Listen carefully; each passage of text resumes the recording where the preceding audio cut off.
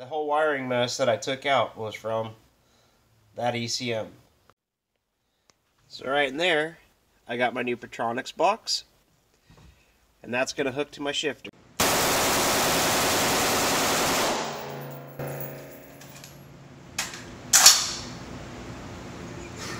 Welcome to Cheapskate Garage.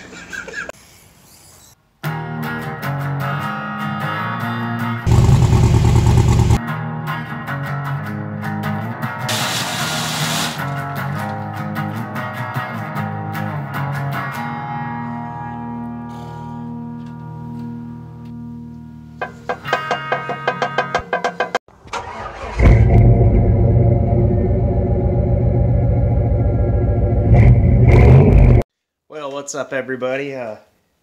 If you saw, I was in the middle of doing some wiring. I got a lot of it cleaned up. I got it figured out. Right now we're on installing some good stuff, and here's what's going on. So right in there, I got my new Pertronix box, and that's going to hook to my shifter. Now my plan is take the launch controller on the Pertronix box and also wire that into the trans brake. The way I'm going to do that is I'm going to put the trans brake on a relay, and the Pertronix box's launch control is operated off of what they call the gray wire, and is what you do is you ground out that wire in order to do that, or in order to set it. So this means I'm going to be able to come up to the line, whatever RPM I have it set to on the launch control, as long as I have the button pushed, it's going to go to 4,500 RPM or whatever. And at the same time, the trans brake is going to be activated. However, though, the trans brake requires 12 volts positive current, while the Pertronix box requires a ground signal. So the only way to do this is by taking the trans brake, putting that on a relay, and is what I'm going to be doing is putting the ground that triggers the relay on the same button as I'm putting the ground for the Pertronix box, and making that ground too. So as soon as I push that button, both parts are being activated through the ground, and when I let go of that button, the ground's disconnected, and I'm off into the races, into the wind. And the only problem that I thought I might have is when I first started doing this or putting this all in, I was like, wait a minute, I can't have the trans brake and the engine grounding out while I'm in reverse, because in order to put the trans brake or put the truck in reverse, you also have to shift to reverse and push the button for it to engage the solenoid, so that way the fluid will start flowing for reverse. But at least that's the best way I could explain it right now, because I don't even know everything about these parts. But then I got thinking about it. Well, it's not going to start cutting spark until about 4,000 RPM or wherever I have it set at for the trans brake, so who cares? Nobody reverses at 2,000 RPM anyway, so, or maybe 2,000 at the most, who knows. But yeah, I'm just going to give you some live updates, and as I go through it, I'll stop and just kind of explain what I'm doing and how it's working and show you.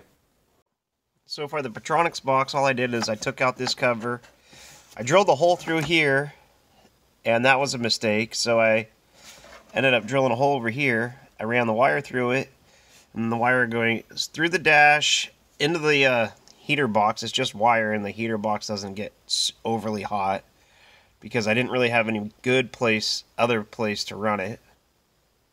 And then the whole wiring harness is coming out here. That was from my old AC condenser, and then it wraps around here.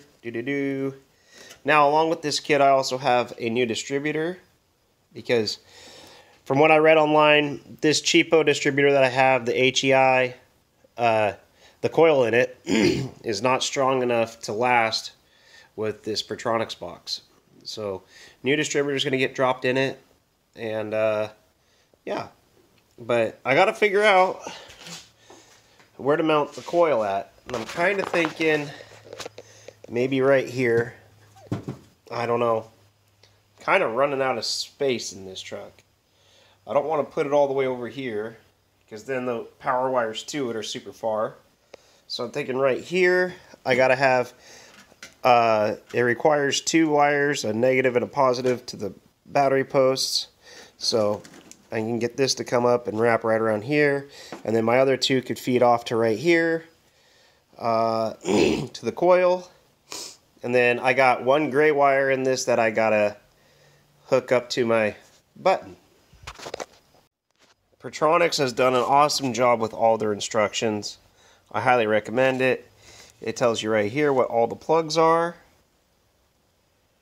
And all this other stuff here, it tells you what each one goes to. It's a nice little kit. They give you extra wires and connectors and everything else. So yeah, I highly recommend the Pertronix.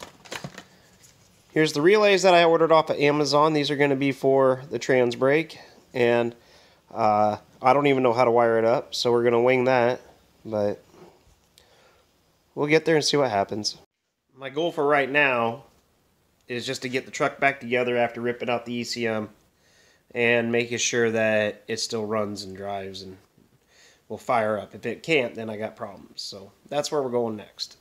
Well, got some extra screws left over after putting the dash back together, but just add to the collection.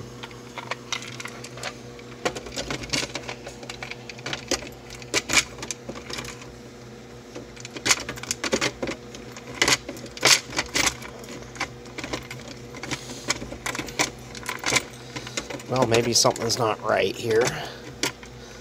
I don't think something's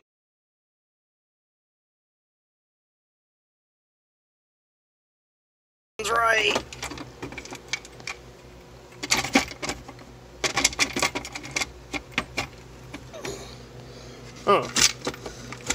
Got it. No. Yep. There. Perfect. Nothing ever happened. So now that I got the dash all put back together, all the wires up under the hood are all reconnected, and I should be able to just twist on the key, get a fuel pump, and get it just to pop off. Let's see what happens. Air fuel gauge lit up, battery, parking brake, fuel pump's running. Fuel pump doesn't need to be on to start it. I got a dead battery, great. Working on this truck, this battery's been drawn dead I don't know how many times now. At least once at the track that everybody saw. Probably about 6 more times in this garage, so I'm going to put it on the trickle charger, let it charge up for a little while. Let's see what, keep working on the rest of this.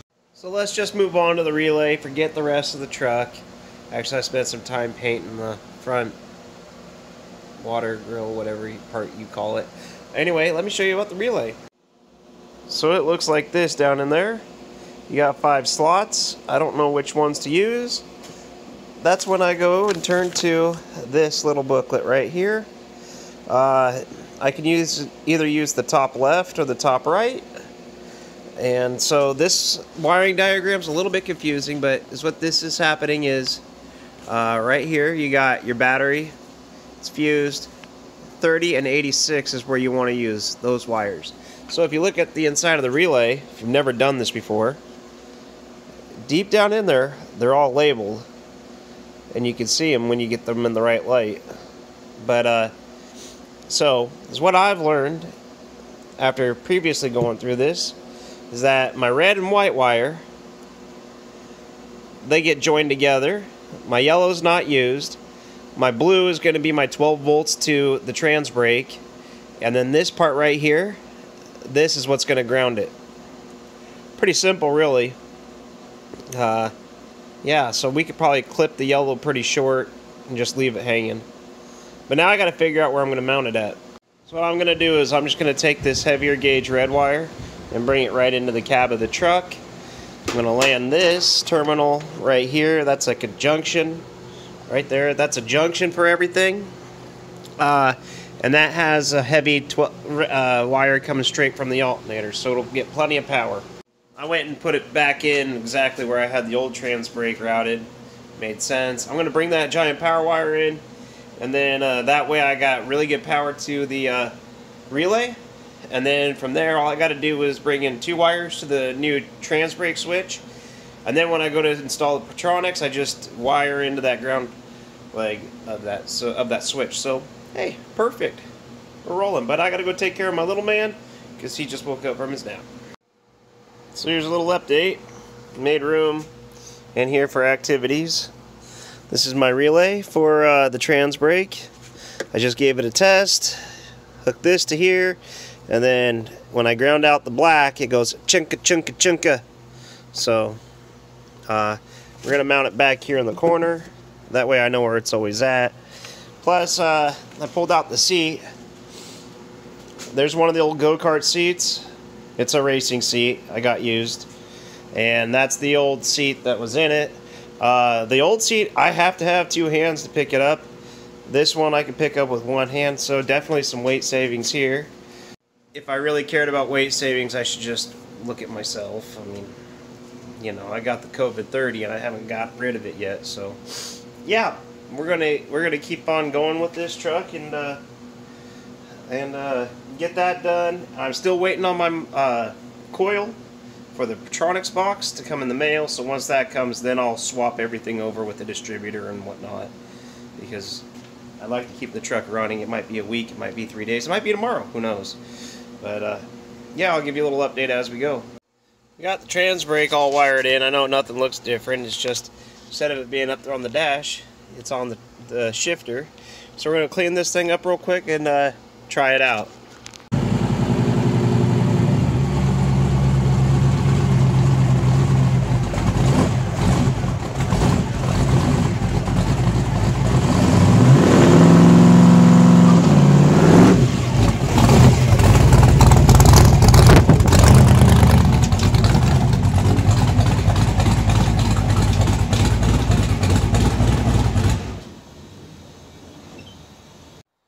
So right there, the trans brake was holding on 3,000 RPM, and I let go of the button, and yeah, it spun a little bit, but everything's working. I'm gonna end the video here. We'll pick it back up when we go to install the rest of the Pertronix box. You guys have a great 4th of July. This video probably won't be posted till tomorrow, but who knows. Have a good one. Thanks for watching, thanks for liking, and thanks for subscribing. Appreciate y'all. Oh, guess you haven't heard yet. In case you haven't noticed, there's a little button on the YouTube page now where you can go up and you can click join. Go ahead and do that if you want. Not forcing you.